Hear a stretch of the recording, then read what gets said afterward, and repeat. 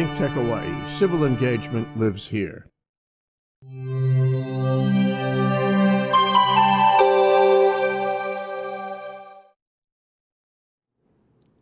Aloha. Welcome to What's on Your Mind Hawaii. I'm Tim Apicella. Hawaii's main economic driver is still tourism. For 2018, tourist arrivals continue to visit our shores in increasing numbers. To date, it stands at 6% increase from 2017. Last year, 9.3 million visitors came to our state. What would happen if those numbers would start to fall? What factors could contribute to the reversal of robust tourist visits? In a word, crime. A rash of crime events have made their way onto the pages of the Star Advertiser in the last many weeks. Specifically, articles of a Japanese tourist seriously beaten in the face in Kaka'ako, a purse snatching, a female tourist punched in the face at Kohio Beach, a female attacked and slashed with a box cutter in front of Longs on Kalakaua. What did these events have in common? They all occurred in the midday, in broad daylight. Nighttime can be worse. A murder of a 23-year-old Marine, William Brown, visiting from New York, a 20-year-old female beaten, raped, and burned outside a Waikiki nightclub. For decades, locals and some returning tourists know that after midnight, it's best to watch where you go in Waikiki. The Visitor Aloha Society of Hawaii helped 1,640 victims of crime in 2017. In January of this year, the Department of Defense issued a list of several establishments in Waikiki that soldiers and sailors were not allowed to enter. That list was published in the Star Advertiser. That list was deemed bad for business, bad for profits. Is the police presence enough in Waikiki? Is there enough presence in the daytime? If more news stories about brutal assaults or murders persist, how long will it take before tourists take note and maybe fly somewhere else? Our interview with a local resident explores the lack of awareness tourists may have when they come to Hawaii and other aspects of crime in Waikiki. We'll also follow up with a dog owner to discuss the recently passed law, Senate Bill 2416, in the last legislative session. This law prohibits any attempts to pass off a pet as a real service animal. With fines from $100 to $500, this new law may be prompting a few pet owners to take note. And now, those interviews. Aloha, this is Tim Apicella for What's on Your Mind Hawaii for ThinkTech Hawaii. I'm here today speaking with Jeffrey. We're down here at the beaches of Waikiki, and the topic of the day is some recent reports in the news regarding some crime, midday crime, here in the Waikiki area. Jeffrey, thank you very much for agreeing to be on our show. Of course, thank you. Appreciate it. So Jeffrey, we were talking before this interview about some recent news stories that have come into the paper. And it's not just crime that's after midnight, but in some cases, this is crime that's occurring here in Waikiki in the midday. Have you read about those stories at all? Not as of recently. I've been here for a couple years now, and it's usually reports at night. It's that after dark. It's, nothing happens good after 12 o'clock at night, which my dad always told me. However, it's concerning more now than ever that that's happening during the day. As a resident here and local, it's disheartening to hear that. People come here to have that time, to have that Hawaiian experience, to have that aloha, that world famous for. To have midday, beatings and or thefts, it's very concerning for everyone. It should be concerning to the state, to people at home, everyone, especially down here at the beach. Well, you're associated with the tourist industry, so you know how easily tourism can be affected by bad news stories. And before this interview, we were talking about your time in the Cayman Islands and other places where the tourists like to go. And so, to what degree do you think a news story could actually dampen or actually hurt tourism? Some people say that all news is good news, but it's not. I've seen it happen on the cruise lines in Cayman. I've seen it happen in Mexico recently with Tulum and Cancun. That has deterred foreigners from coming there. And having millions and millions of dollars that is revenuing this state. It's very, very concerning. It's not only that it should be reported on, but it's more of what are we doing to solve it? That's the big issue. Like how can we how can how can we get this solved? What is the state doing? What is the police doing? Is there more an increase in patrolling in the area? That kind of certain thing. Well, that's a good point, because I mean, we know that tourism is the largest industry we have. And we know that we'd love to have other industries that kind of diversify our economy, but tourism is it still. So the question is, to what degree is the state, the city, county of Honolulu, trying to address these midday crimes that does not affect our basically the most important industry we have, not only in Oahu, but the entire state? Making it more aware to the local population, so then it does spread. You know, with social media, how it is right now with Facebook, Instagram, that kind of thing, using platforms like that to tell people that it is still aloha. You know, we are doing the best of our ability, you know, as the state of Hawaii run, and to nip this in the butt. You know, we're going out there at extra lengths and measures to make sure everyone's safe and having a good time. I guess part of the irony is that we had a midday assault right at Kohio Beach, yet the Honolulu police station is stationed at Kohio Beach. And then, of course, I did a show earlier about the shade pavilions and all the crime and alleged drug activity that's going on under the shade pavilions. And there's a bill proposed by Trevor Azawa, a council member, to pull those shades out of there, so that will expose the sun and there won't be this haven, alleged haven for drug usage. I guess the question is that really the solution, or you suggested more activity, more visibility of the police department here on the streets of Waikiki? Yeah, you know, more good news. You know, there's no point being negative about, and you know, but it's important to tell the public what's going on, but it's more important to tell them what we're doing about it. That's the most important thing to me, knowing that, you know, there are more police officers vigilantly going around town and cracking down on, you know, maybe not the homeless, but the troublemakers in the bunch. You know, I don't want to stand here and tell you that, you know, there is a homeless problem here, but there's a lot of circumstantial reasoning why they are homeless. Not to say that, you know, everyone's had a bad year or something like that, you know, get them on their feet, but, you know, there are ones in the crowd there that are the issue, are the problem, because they'll go at great lengths to feed the addiction. Well, to Mayor Caldwell's credit, he did initiate a sit-and-lie ban here in the Waikiki area, and then he's expanded those zones. And, you know, that has helped as far as the sidewalks and people panhandling on the sidewalks and things like that. That actually, I think, was a good thing to make sure our tourism continues on the way it has. And it has. I mean, our tourism is growing. The question is, does a sit-and-lie bill actually stop crime? And I would say probably not. I mean, it's not like it drove people away from the Waikiki zone. It just says you can't sit and you can't lie. Any thoughts about that? You know, the weather here, and because of where people live, where we live here, it makes it easier. I was telling you before, St. Thomas has similar characteristics to Hawaii, where you can take that one-way ticket here to paradise and you don't have to leave. The example was I was in Maui and I landed, and the two gentlemen were getting off the plane, and I asked them, you know, what were you guys up to? Where are you headed? And you know, they had two backpacks and had no clue, which is glorious in some ways, but then you just hope that they don't end up in the sit-and-lie situation, where then they are attracting and they're panhandling and they're disrupting the beauty and culture of Hawaii. Well, that's a good point, and it actually points in a direction of what is the average awareness of the average tourist that comes to Hawaii, Waikiki, or wherever, no matter what island. To what degree are they informed about some of the cultural issues that they should be attentive to, but also what are some of the the current events of the day? Are they attuned to what's going on with crime or things of that nature? And I think that's usually a problem, that people aren't usually tuned into that because they're so busy trying to get ready for the trip that they're not really paying attention to those sort of details. Well, you'd have to look far and long or wide to not know someone who's seen a postcard of this beach behind us here, you know, and that's what brings people here, you know, that aloha spirit and these beaches, you know, not only in Oahu here, but, you know, Maui and Kauai, all that.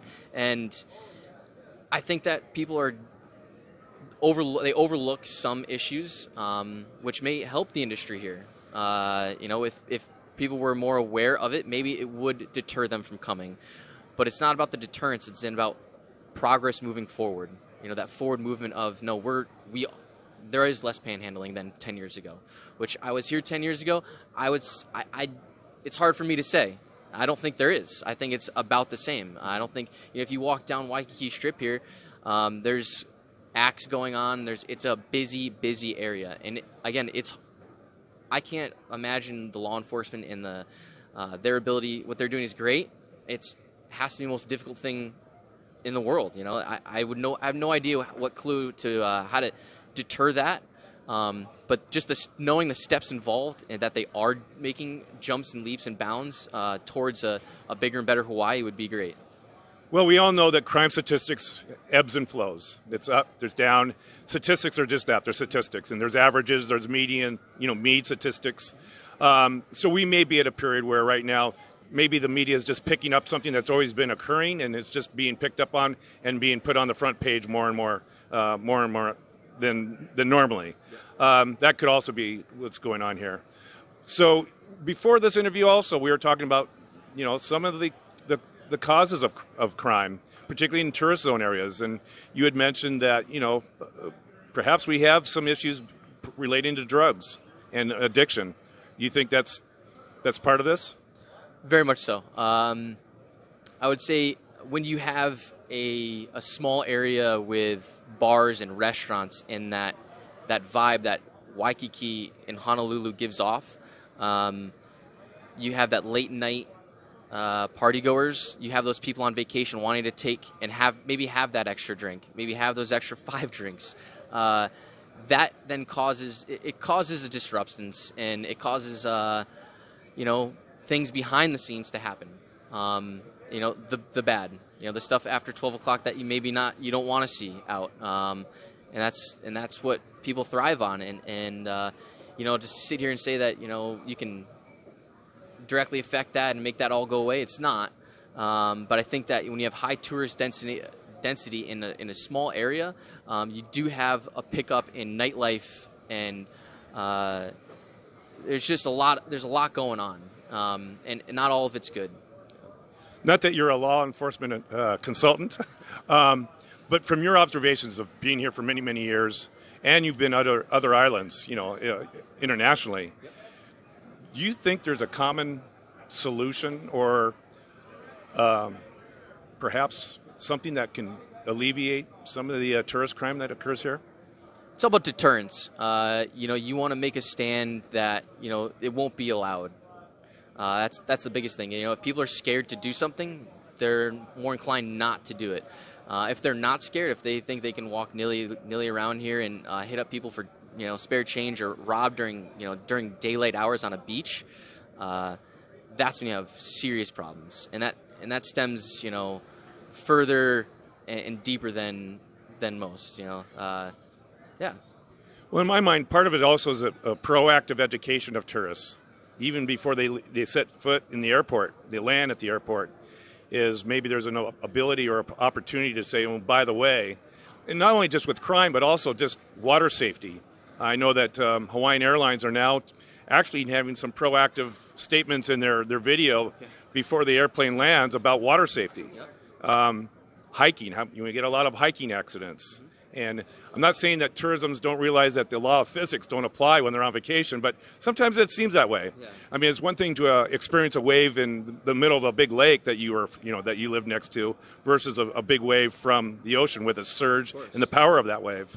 So, to what degree do you think the state or the city and county of Honolulu should try to take proactive measures to try to educate tourists, rather than have a reactive response to something that could either be tragic or, a misfortune? That's a great point. And I think that using Instagram and Facebook and all these social media apps, maybe if they can get that word out that you're saying, that, water safety is a priority, policing is a priority here, using those apps and that media that's essentially free and that people are using more now than ever before, can help.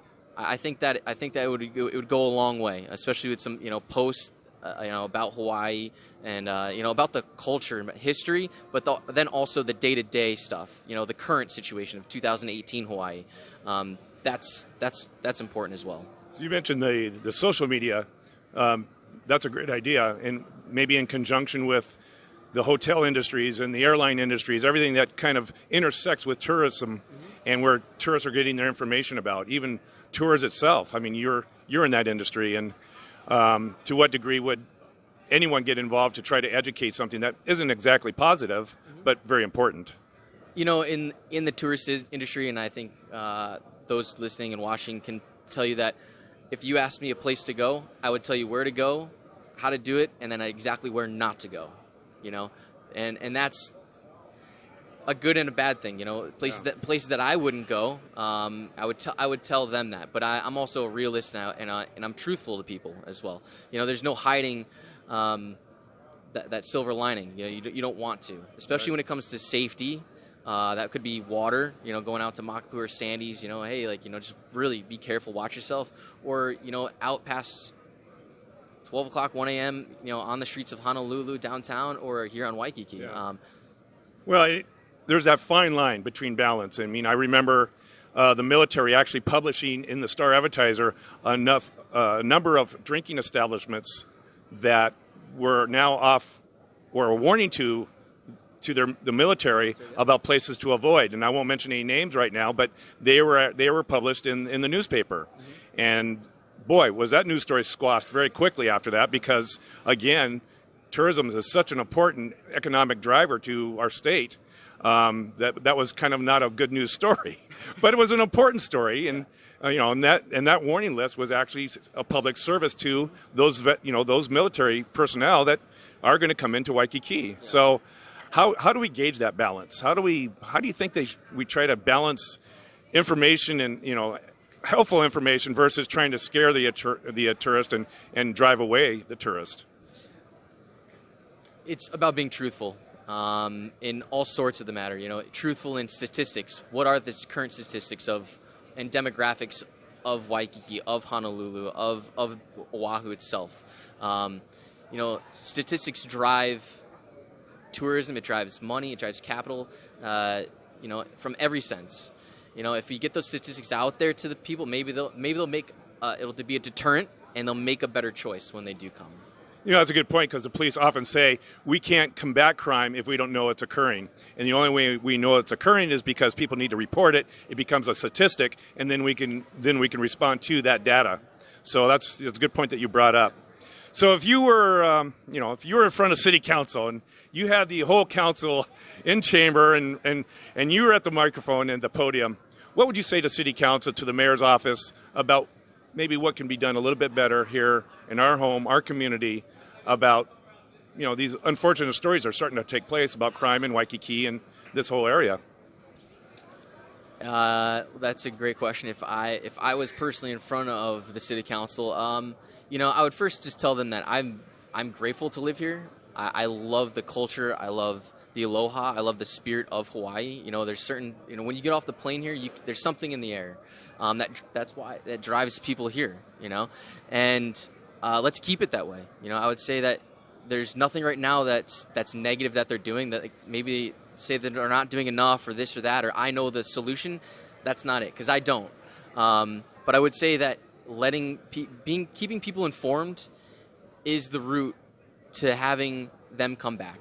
You know, hey, we're going to make it better. You know, just like if you leave a hotel, how was your stay? Hope you had a great time. You know, mahalo, thank you for coming. You know, and then you may want to come back. You know, I've been coming to Duke's here for more than 10 years, right in front of Waikiki, because this feels at home. It feels like a good place where I can sit here and have a beverage and relax. So to them, I would say, you know, thank you for everything, and just keep everyone informed. Well, if I was on the council and I heard that response, I'd suggest you throw in your nomination for the next council position. So, Jeffrey, hey, Tim, thank you very much for being on What's on Your Mind Hawaii. Appreciate it. Thank you very much. This is Tim Apicella for What's on Your Mind Hawaii for ThinkTech Hawaii. Aloha. All right, well, that's our first interview, so we're going to take a commercial break, and we'll be right back.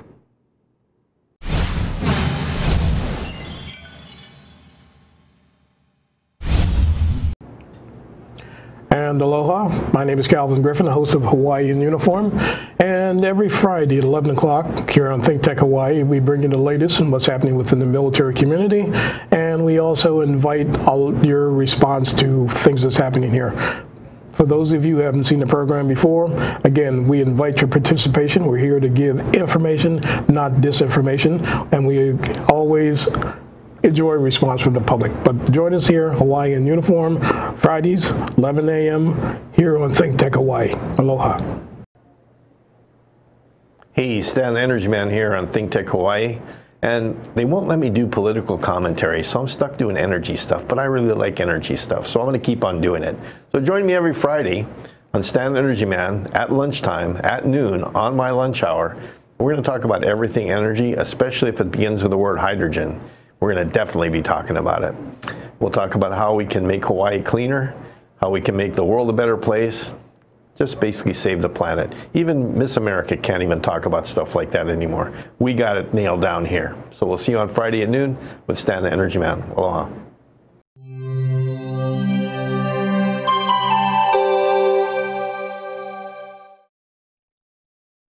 Welcome back for What's on Your Mind Hawaii, and now our second interview that's going to cover the issue of pet service law that was recently passed in this year's state legislature. And now that interview. Aloha! I'm Tim Apicella, the host for What's on Your Mind Hawaii for ThinkTech Hawaii. Today I'm out here at Waikiki, the dog park, and we're going to do a show follow-up from the law that was passed about the prohibition of animals in public areas, public restaurants and, you know, hardware stores and all that because of fake service dogs in the past, fake animals. So I'm here with Dave, and Dave, you're here with Iggy and Fonzie? Yes. Yeah, and we were just talking before we went on air here that you have an opinion about what you think about the new law and how it's been passed and what was behind it that made it pass. So what do you think about the new law? Well, I think for the people that really need service dogs, it's great, but I don't believe that if somebody's taking advantage of just getting something for their service dog and they're not a service dog, I don't agree on that. I hope it doesn't make it harder for people that really do need the service dogs to get into public places. Now, when this law was passed, it was acknowledged that probably 97% of the population will A, recognize it's a new law, and B, respect it. But there is that acknowledgement that 3%, even though they know it's a law, they're still going to bring their animals in with a fake service vest that they buy for $19.99 online and still try to pass their dog off as a service animal. What do you think about that? What's it say about our society? First off, doing it in the first place, but then doing it knowing that it's illegal. Yeah, I mean, you're going to get that 3%, that small percent that do that. I just hope it doesn't affect every other dog owner or pet owner that needs that. That's just my opinion on that. You know. So have you ever? Oh, Fonzie, have you ever been? I won't edit this out, by the way. Have you ever been in a situation where you have been at a restaurant or in a public space where someone brought their dog in and it was either with a fake service vest or not, and the dog was a problem into the restaurant or whatever? No. I've been into a lot of restaurants, and I've been with friends that have service dogs, and the dogs are fine. There was no disturbance in the restaurant, and they're perfect for that. I haven't seen anybody bring in a dog where you say, oh, that's not a service dog. So most people that have the service dogs, they're mindful, and it's for a legitimate reason. And I've traveled too, and traveled in other countries, and people with service dogs. I remember before the law, before Costco down the way here posted their sign, service animals only. Yeah. And I remember Costco having a lot of pets, in the carts and, on leash, and they didn't necessarily have any vests on and things like that. Do you remember that in those days? Yeah, it was funny. My wife tried to bring one in, our puppy in, and that was before we didn't see any signs, and they said, oh no, it needs to be a service dog. And so we had just got our puppy, and so we said, okay, then we just took our dog out. So you know, you go to Home Depot or, you know, or any of the other hardware stores, and same thing. They used to have a lot of dogs in there and a lot of pets. And have you noticed a difference at all? I've never seen pets in Home Depot or Lowe's or City Mills. So it's mainly in restaurants. I've seen service dogs, or, you know, at Costco every once in a while I'd see that. Do you fly? Yeah. Do you see pets these days on carriers? And oh, sure. Yeah, all the time. what kind of size of pets do you see? What kind of animals? Pretty big size dogs, you know, like 30, 40-pound dogs. Yeah. Really well behaved. Those probably are real service animals then. Yeah, I would think they are, you know. Yeah. So do you think, now the airlines have been cracking down on this for the last several months now. United, Delta, they're all coming out with very strict policies about certifying that their animal is legitimate service animal before the flight, not at the time of the flight. Do you think this is appropriate, and what else measures do you think they should do or not do? I think that'd be appropriate, you know, to have, I guess, the basic paperwork you need to just before you fly. It's just like when you fly overseas, you got to show your passport. So, you know, so some sort of record that this is a service dog for whatever reason that you need it for. Yeah, I think that's a good thing. Now, it did amaze me that Hawaii is one of the first and few states that's actually starting to implement these kind of laws. And, you know, sometimes we're kind of trailing the pack on certain laws. So you think it's a good idea to implement nationwide as far as a concept? Yeah, I think, you know, just so everybody's on the same page, you don't want to say, well, in my state, we don't need to do this, or in my state, we do it this way. I think it's kind of a general rule of thumb. A general guideline would be good, you know. Well, you have 3 dogs. You have Iggy, you have Fonzie, and you have, who else? Nacho. Nacho, okay. So as a pet owner, what do you think would be the next step that would help pet owners, but also preserve, you know, other people that are not pet owners? What do you think there's anything out there that hasn't been addressed yet as far as laws or statutes? I can't think of anything right now. I think with a lot of things, everything has to go to your local representative. So I think maybe that's the next step you have to do, is to bring that in so it goes to the House or Senate, and they could bring that up, you know. All righty. Well, as a pet owner, I appreciate you sharing your opinion. Yeah. Anything you want to tell our audience about pets and what do you think's out there? You know, pets are our family, so you have to, so you have to treat them with love. You have to give them all the attention that you would give a normal family member. So that's why I'm here at the dog park. My wife, Michelle, hi. She's on a trip right now, so I am doggy daddy. You're doggy daddy, and you're actually the one giving the interview. You said normally it would have been her, right? Yeah, she's here more than I am, though. Well, I think you bring out a really good point, and I think people forget that is if they're not pet owners, they really don't realize the significance of a pet, be it a cat, a canary, you know, whatever, that this is a part of the family, and, you know, and it's a big loss, you know, when that pet does pass on. Sure. Do you think there should be a little more awareness and a little more understanding, particularly in Hawaii, where there is a feeling of aloha? You know, I think nowadays pet owners are very mindful of how you treat your pet. Like I said, it's like a family member. It's like a child. So you have to give them the love, the attention, the care. The discipline? The discipline. I'm not too good at that. So. An indulgent parent, are you? No. I let them, you know, before you got here, they were like barking, and I had to, you know, rein them in. So, yeah. All right. Well, hey, I want to say thank you very much for appearing on What's on Your Mind Hawaii. All right. I'm Tim Apicella for ThinkTech Hawaii. For What's on Your Mind Hawaii. Aloha. All right, well, that's our show for this week. I want to encourage you to call into ThinkTech Hawaii if you feel like you want to be on the show, and I'd be happy to interview you. Our next show is on July 31st, and we'll see you then. Aloha.